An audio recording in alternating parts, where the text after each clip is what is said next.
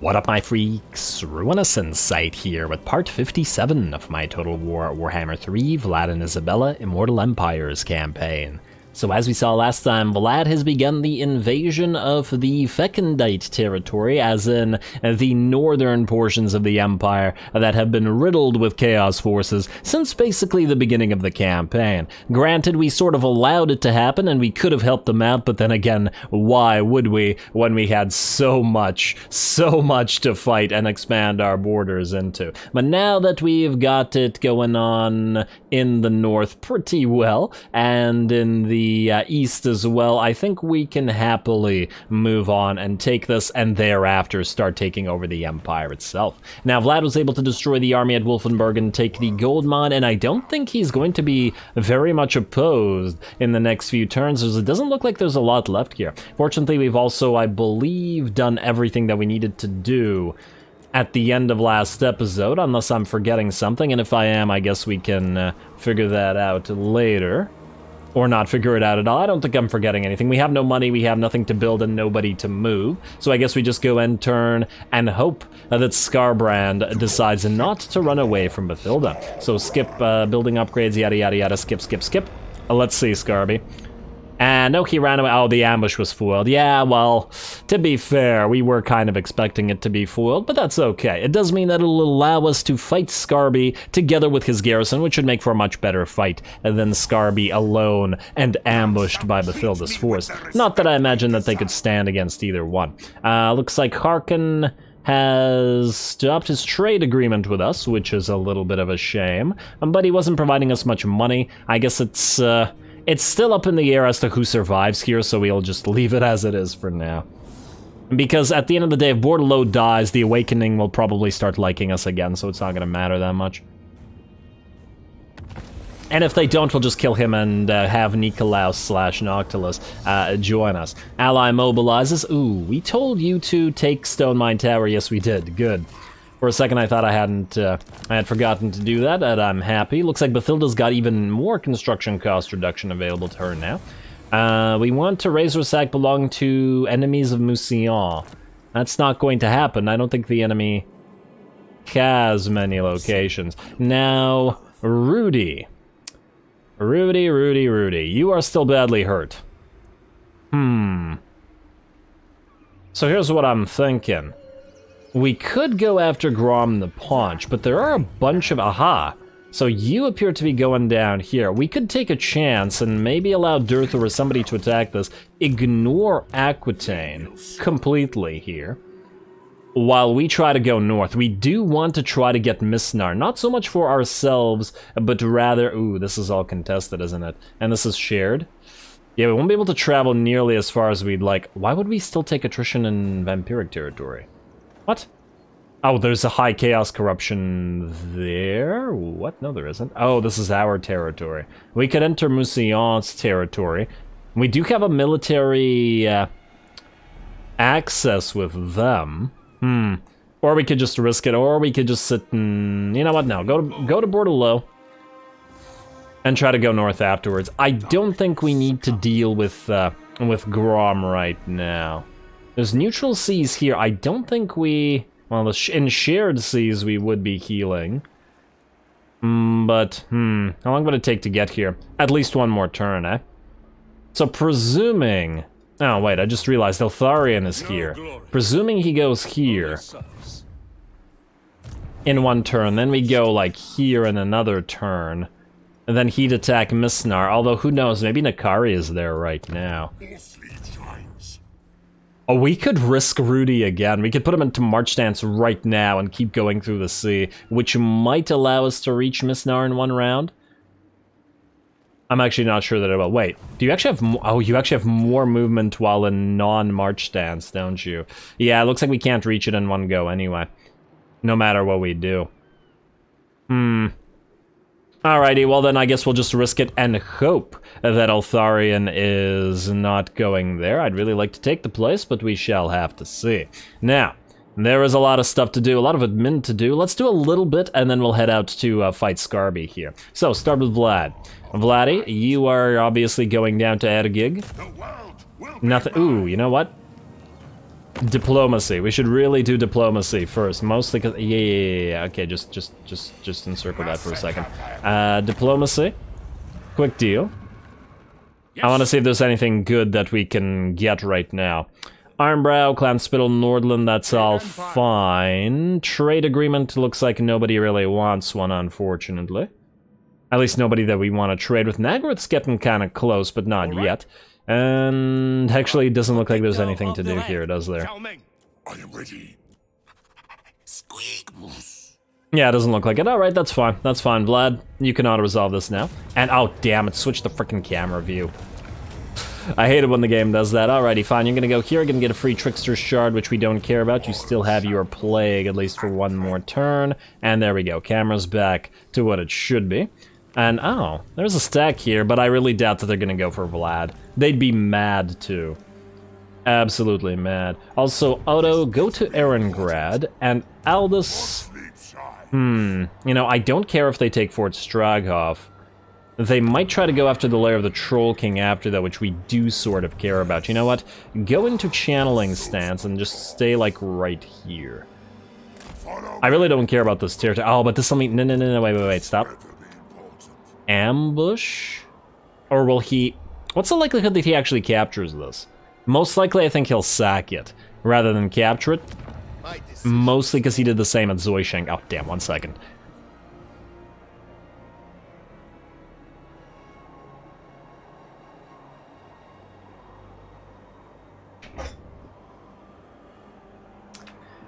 Had to move my cat as usual. Damn, I should have kept a tally about how many times I've had to do that throughout the entire campaign.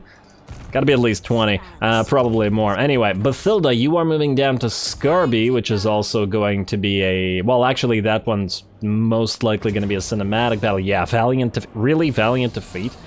Yeah, no it isn't. Don't even lie, game. Why are you lying? Bathilda will show you. Bathilda's shown us all already. Rudy, yeah, you just stay where you are. Pete, you can keep moving towards Desolation, whereas Tech Thief, you're moving to Nagashazar. Roddy, do a real quick attack at Carrick Doom here. Let's see if there's a full stack, and there is a stack, but it's garbage and mostly full of Skaven saves. I think we can just auto-resolve that. Yeah. Occupy, and a free Sword of Might, a Crone that we don't care about, and Faction Destroyed. Lovely. And you know what? We're gonna keep the Lodestone of Darkness. We're gonna keep it, and we're going to build... We're going to build a Spirit Well here, later. We're gonna build it later. And we're also gonna build walls here while we're at it, and also delete those. What we need to do, I think, is give military buildings once again to Tsarina Katrin. So the only way to really do that is to build them for her, because, well, the AI is kind of incompetent. And we want her Groms, maybe Warbear Riders, maybe Elemental Bears. I haven't decided what exactly we want from her, but there's definitely some Kislefied stuff that we want. Groms and War Sleds are the thing that I want most. The other stuff is, well, incidental to it. Also, Renki, I believe we saw at the end of last episode a Kolek somewhere. Kolek is gone. Wherefore art Kolek? Okay, I don't know where Kolek went. Maybe he's ambushing or something. Let's move down here. Or maybe he got destroyed by the elves? I agree. It's possible. It's certainly possible. I don't know whether it's the case, but I guess we'll find out. Let's also get a Gibbet up and running. Anyway, that's Vlad, that's Rudy, that's Pete, that's Roddy. Aldous. You, well, now you just stay and move in case Wolfric comes and annoys you. Yos, you... I feel like we could send you out to sea for a little while. Is this an island? No, it's just a thing. I mean, basically, we either send you out to sea or send you down here. We don't want to activate the oracles as yet. We could also declare war on the Court of Libaras, who is inevitably going to declare war on us. But the thing is, by the time we fight them, Bathilda will have probably destroyed Skarbrand's faction, and probably the Bloody Hands as well, and could probably go there herself as long as we're not fighting with Camry. While Pete may complete Clan Morse's destruction, maybe move down to... Oh wow, game's lagging a little bit. And then move down here to start fighting the Poxmakers. Maybe if we fight them, these guys will like us enough to confederate. Maybe we can even give them a territory or two and they'll be willing. We'll see. Would be nice, but, you know, it's unlikely. Vanilla really doesn't like you confederating, generally speaking.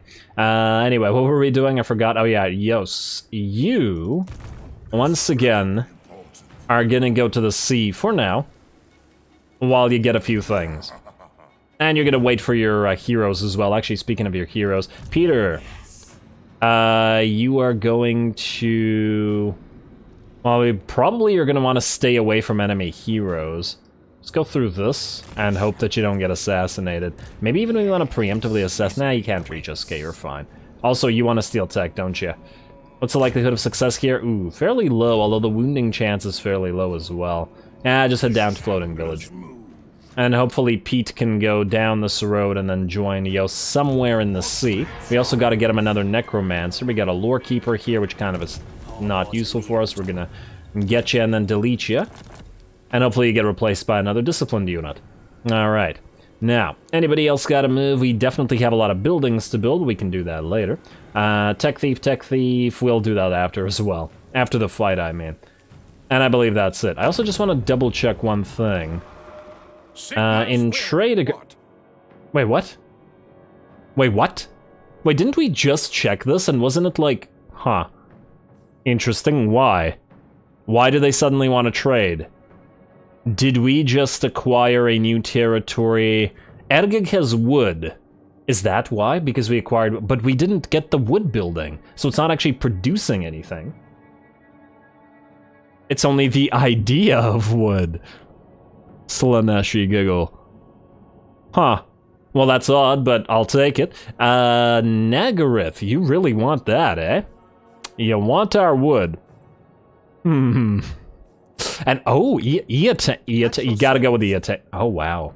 Not just Eatame, but the Ghost of Pohwox as well. That's also... Nah, Eatame's probably more valuable, but... This is real interesting as well.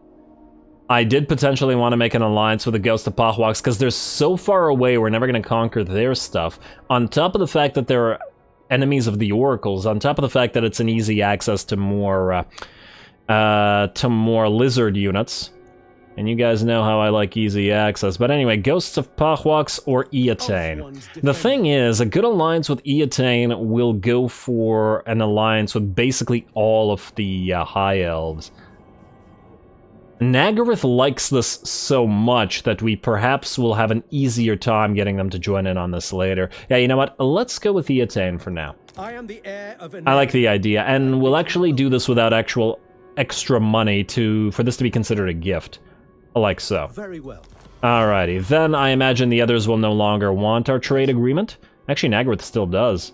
And Ghost of Pohwox are at 3.9 now, which is, well, it's affordable-ish. Were they at war with Clan Pestilence, Rapturous Excess? You know what? What if we do this? Wait, what? Oh, they don't want us to join war against Rapturous Excess? Okay, what about Clan Pestilence? They do, but not so much. Really, that's kind of surprising. What do they like? They like our treaties with Bordello Errant and our military actions against rogue pirates. I'm very tempted to do this, but 15k is a little bit on the steeper side. And oh wow, Last Defenders love this too. But the Last Defenders might die, that's the thing. We do potentially want their lizard units, but anyway, let's start with Nagaryth. And wow, they'll do military access for this as well. That's beautiful. We don't even need to join war against anybody. Anybody else, that is. And then we'll do this like this for it to be considered a gift. Yeah, ooh. A decent amount of cash. Nah, but let it be considered a gift because the other elves will like us for it. Lovely. Okay. Okay, anybody else want trades? Alright, looks like this is going to be a little bit of an admin heavy. I promise we'll do a battle right after we're done with diplomacy. This was kind of unexpected, as you guys can probably tell. The Ghost of Pohwox are now minus 6.9, yeah, because there's a limited amount of goods, but we'll be getting more. Hopefully soonish. Wow, Warhost of the Apocalypse. Yeah, that's not gonna happen because everybody would hate us for it, but it is an interesting concept. You're fighting all the lizards, deserters of Kotep, so I don't think we'll do that. I am a little bit tempted to try the Last Defenders, but the thing is, they're not going to give us much money for it. And then same thing goes for the Ironbrow's Expedition, but they're kind of dead. You know what, I think we'll leave it as it is for now. But we'll keep an eye on things. If we can get the Ghost of Pahwaks going again, I'm sure they'll appreciate it. Armored in faith. Just double checking everything else. Yeah, okay, I think we're good. Let us also... Hunts Marshal's Expedition's still alive, though very, very much barely. And oh yeah, they're fighting Hexoatl, they're not gonna survive. I wanted our... What? I wanted to get rocket artillery from them. We could try to get it from Nuln, but the problem with Nuln is they have the... they have a building we want. They have the Blood Knight building.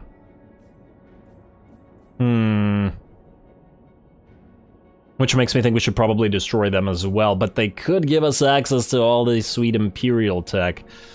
Ugh, I'll think about it. I really want to collect all of the special buildings. Anyway, I think that's it for now. Yes? Very tempted on the Last Defenders, but we'll hold off. I'm just gonna hope that we can do Hexoatl at some point, although I think we'd have to start giving them gifts or something. Either way, we'll consider this later. Let's attack Death Gorge with Bathilda for now. Yeah.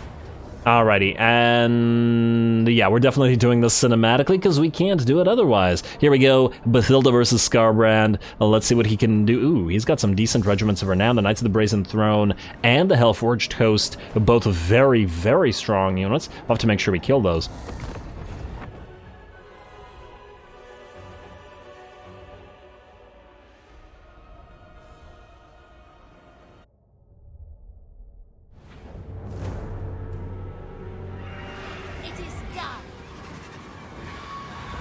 Once again, it is done, and damn, the Cornate Corruption looks really nice. I feel like the vampires would enjoy this sort of thing as well. And ooh, the, is that snow falling or something?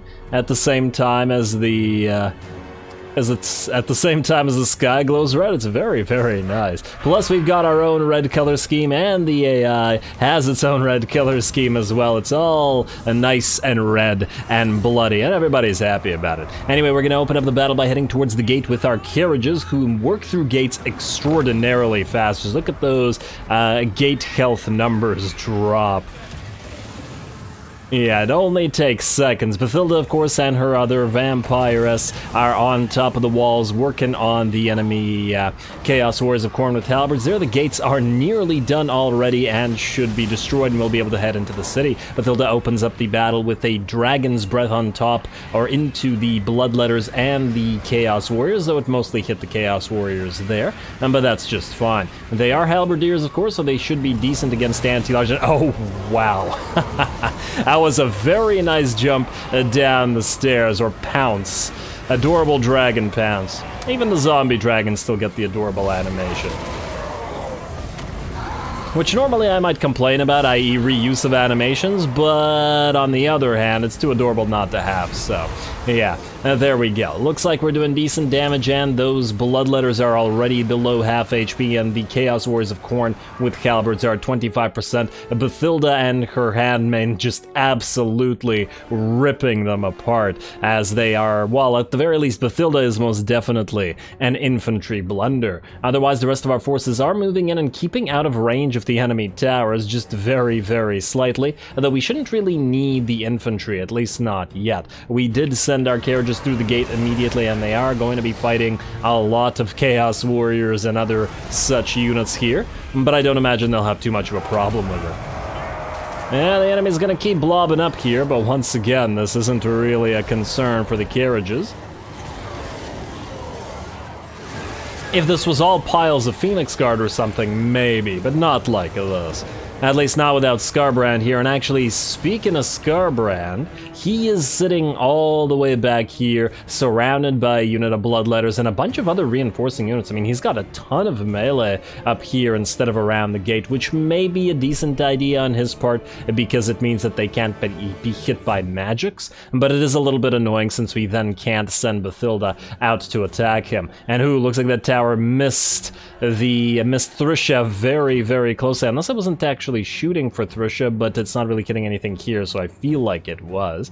And we do have double Spirit Leeches, so we're going to continue dropping those on SKARBRAND while the rest of our magics come out to play as well. There's an Overcast Wind of Death from Bathilda, and actually bouncing 3 times through the enemy formation, only to be followed up essentially immediately with a Penumbral Pendulum. Lots of armor-piercing damage, and the forces here around our carriages are already very badly beat up indeed. The Knights of the Brazen Throne are here as well, and as soon as we can kill the rest of those units, we can get to obliterating those high-value targets. Otherwise, our carriages are completely unharmed, and we can just keep doing what we're doing.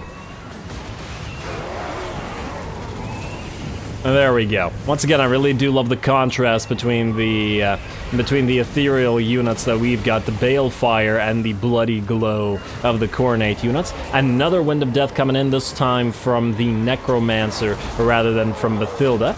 And just dishing out a little bit more damage, and another triple bounce through this enemy. Blob.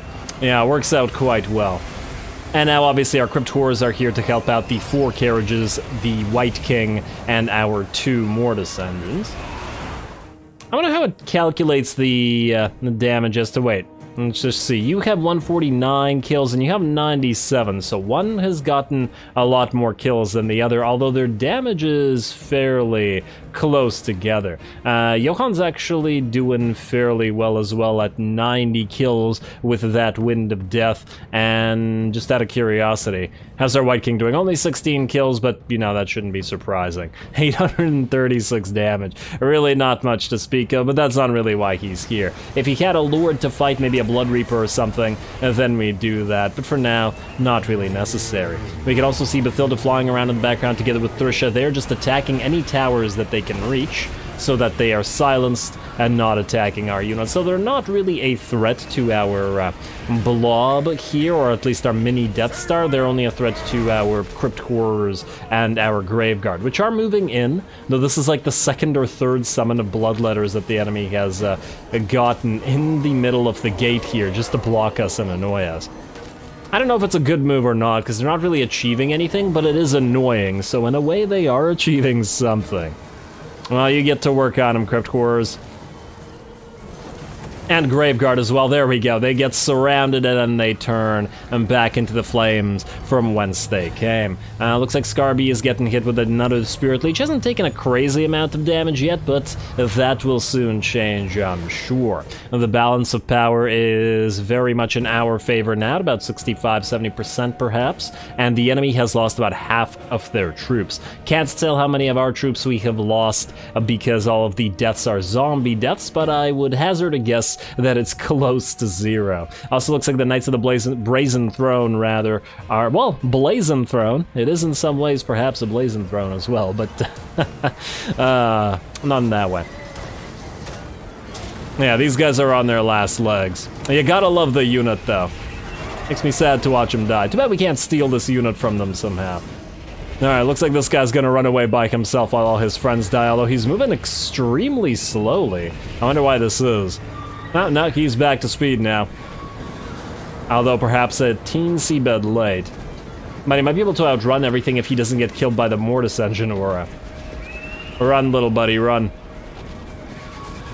Alrighty, well, we'll leave them to the chase. Now it's time to start summoning zombie piles up here. They will be absolutely obliterated by the Bloodletters, of course, but we have a near infinite supply of zombies, at least as far as the AI is concerned. Yeah, about 10 or 9 to 10 summons between Bathilda and our Necromancer, but that's more than enough. I'm just gonna keep raising them up here to force all these units that were guarding SKARBRAND into a blob, or at least to start moving down here and fighting rather than doing nothing. SKARBRAND's still moving around in the background but refusing to join the fray, and while he remains surrounded, there's no reason to send Bathilda down to fight him. In the meantime, while these units move in to fight our zombies, we'll be using our Dragon Breath on them and any spell work that we can catch them with shortly as well.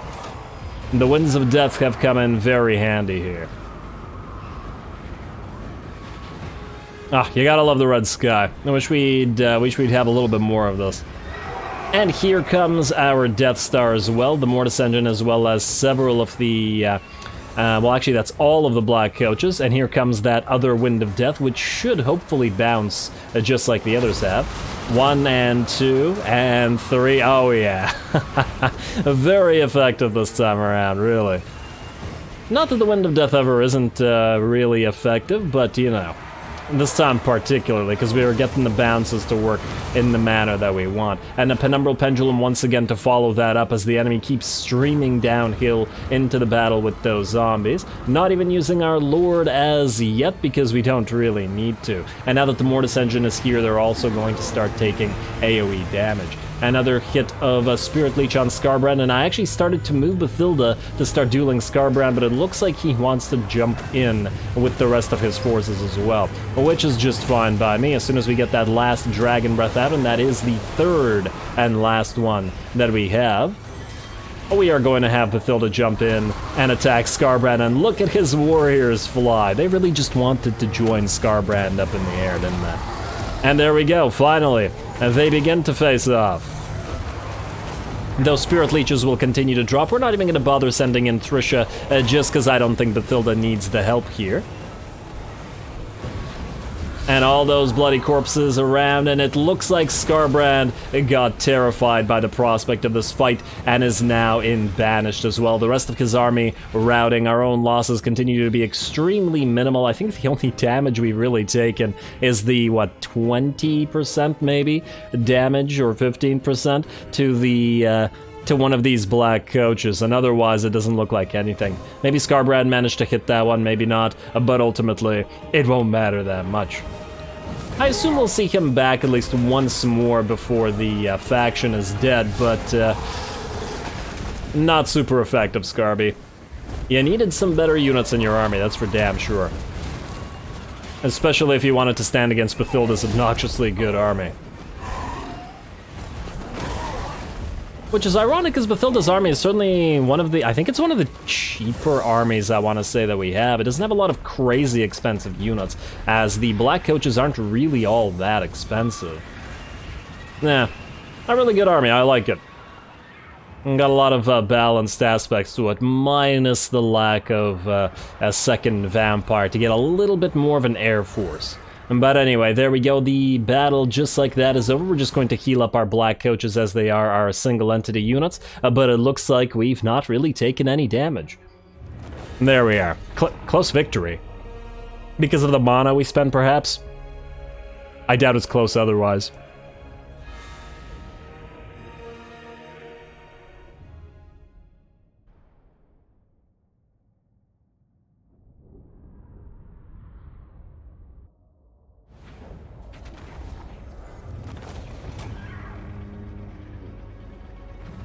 Valiant defeat? Was it auto-resolve? Bathilda scoffs at your valiant defeat. And frankly, she scoffs at this close victory concept too. 0 losses, 0 damage. SKARBRAND melted rather than face Bathilda in battle, and was otherwise completely surrounded by his troops for the entire time, so... yeah, a little bit sad. If I feel like SKARBRAND should be unbreakable, but then again, maybe he'd be too powerful if he was, because he heals so much when he's in combat, or does he do AoE damage? I don't remember. What I do know is that it's a little bit unfortunate when he's breakable. Would be nice for him if he weren't. Either way, very nice battle. We got some nice shots, even if it showed SKARBRAND's incompetence on the defense. And Blood Quencher is quite a nice buff, weapon strength +8 and charge bonus, all of which works quite nicely for our Mortis engines and our black coaches. So it does work for this army. Would also work fairly nicely for our cavalry army, now that I think about it. Now, you don't need this. You do, however, need walls and... let's go with the Balefire Brazier. We probably don't need the income here, but we do need to counteract all the corruption. Alright. Now, I just want to see, did that do anything to our standing with anybody? Just out of curiosity. Since... what? No, everybody still really wants to trade. This is still really tempting, damn it. But I feel like if we don't trade with them right now, we're more likely to trade the Ghost of Pahwaks into something. They do have an aversion to us, unfortunately, but we could slowly start giving them gifts, for example. They're also trading with Kata Sotek and Talaqua, so there's a decent chance that they might even not vassalize, but rather confederate. 1305 for a small gift? Yeah, let's do it. And there we go. Hopefully they like that. Moving up to -18 now, which is not too bad. In fact, while we're here, and I know that this is kind of annoying, but it's a diplomacy kind of episode, and it's a SKARBRAND killing kind of episode as well, of course, but I figure we give gifts to everybody here. Eatane's the most important one, so let's start with you. Yeah. And yeah, it's gonna cost us money that we could use to develop, well, everything, but let's face it, this is gonna pay dividends later on. Alright. That's Ivres, Nagaroth, and Avalorn, our next payment offer. 3,000 for it. I guess we just did give you a gift, so let's skip you. What about you? And 1,700, yeah, it's a little bit better. Alright, enjoy, Alariel. Alariel likes us the most. She just doesn't like the fact that we have treaties with Musion, but they ain't that much. We should also be double-checking if they'd be willing... They'd be willing to join war.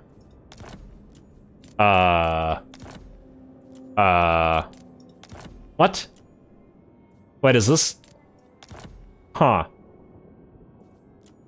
What's going on here? Just out of curiosity now. Wait, what? They're willing to... This has got to be a bug, right? Wait. Let's take... I don't know. Who's another sort of friendly faction? You are now our vassals, so not so much. Who's friendly? Who likes us, but we don't really have an alliance with? Let's say Caravan of Blue Roses. Join war against... -74. Okay, no. Wait, so basically Alariel's just willing to join the war against everybody? Huh. Well, that is odd. Now I don't know. Do we do this? So is it just you? What if we go with Nagaroth? Join war against everybody. No, Nagaroth doesn't want to. So it's just you. Are always welcome here. Maybe we've reached the point where they like us enough. Maybe the enemies that they're fighting are too weak, but why would they want to join war against like a billion factions? I am the heir of Anarion, and I bid you welcome. This is happening here too. What the heck is going on? I don't understand. And man, now I'm just thinking we would get a fairly decent advantage in doing this, as it would make it much more likely that we'd be able to ally with them. Though we are slowly on the way to allying with them anyway. And the question is, do we do this? And I'm just kind of at a loss for words as to whether this is an actual bug or not, because Nagaroth doesn't want to. Eltharion the Grim does. So Avalorn, Ivres, and Eatane do. What would you have of the Phoenix King, stranger? Tyrannog does not. Okay, Tyrannog's at 23, Eatane's at 26, slightly higher, Ivres is at 41, Nagaroth is at 3. Okay, wait. Let's take a look at somebody who also has a high relationship with us, but also is into vassal, like, let's say Carcassonne, but also loves us. 315. Would you be willing to join war against everybody? No, you would not. Okay, so it's just the elves. Something is doing something to 3 of the elven factions. It feels... You know what? I know that this is probably going to be... Well, you know what? Let's do the admin. Let's do the admin, and I'm gonna leave it up to you guys. I'm not sure. Because I wanted to have them join more wars, but... Now I'm not sure whether we should, but it only seems to affect 3 factions, so maybe we should? Because I feel like if we do this now, it would mean a lot less diplomacy as we go into the future, because we'd get upgrades with them eventually, you know what I mean? Or we'd get alliances with them, rather, eventually. There's no doubt about that, because, well, our reputation with them will just keep growing and growing and growing and growing, and we can save a lot of episode time in the future just by forcing them into all these wars. And these are all factions that they're not actually nearby, are they? Most of the factions that they're at war with won't affect them at all, except possibly except possibly the Shadow Legion, but that's fine. And they're already at war with everybody who's bordering them, which is Nakari and the Cult of Pleasure. And I really like the idea of saving on diplomacy time in the future. Mostly because it'll save like 10 minutes from every episode. You know what? I've never mind. I've convinced myself we're gonna do it. I will weigh what you have to say. And no, I haven't. You know what? Up to you guys. You let me know what you think. Whether to take advantage of that or not. I'm not sure whether it's actually a bug or something about diplomacy that I don't understand. But let's just complete a little bit of admin, then call this episode. I don't know. It's odd, is all I'm gonna say. And in fact, there isn't that much admin, just building some buildings and some tech thieves and stuff to move around. So let's just do that real quick. We do got a lot of fortifications still to build. As you guys have been saying in the comments, we do have to prepare for the endgame scenario, which I'm still not sure when it's coming, but it is coming. Eventually. I think I had it at default, so it should be between turn 100 and 150. So anytime between now and very much not now. You're at 5, so you're good. Alrighty, next tech thief. You're at 2, so you are very much not so good. Let's send you up to the Port of Secrets and steal their secrets from there. And Assassin, you have tried to find Kolek, but failed to do so. And I believe that's pretty much it. Okay. Well, let's do some building, but we'll save some money for potentially some diplomacy stuff. Nothing to build here, Hawkland. Add a gig we just took, and maybe we get the wood up and running for more potentially... Nah, we need the growth. Yeah, there's like no growth here whatsoever because of the massive amount of Nurgle corruption, perhaps? This actually doesn't seem to reduce growth. Nah, we can't get the Balefire Brazier. Yeah, we need this Nurgle corruption gone. So to Crudenwald we shall go, but yeah, for now get the Charnel Pit. For Strogoff, I don't really care about. Carrick Doom, we will build stuff for our vassal later. Hell Pit. Yeah, you know what, we need the walls here. We definitely do. And Siok Track, and while we're here, I know this costs way more than I'd like to pay right now, but well, let's upgrade you. Alright, what else? Sartosa, definitely wall yourself up. Don't want to be losing Sartosa. Falls of Doom is fine. Riverlinsk is fine. Aha, Carrick Buftar. Upgrade. Get your Forester's Shack. Let's get the Gibbet here. Black Mountains. Migdalv and Galbarak. A little bit on the expensive side. We do want to upgrade you, but do we want to upgrade you right now? In fact, if anything, we probably want to delete you and replace you with walls and a Gibbet, but...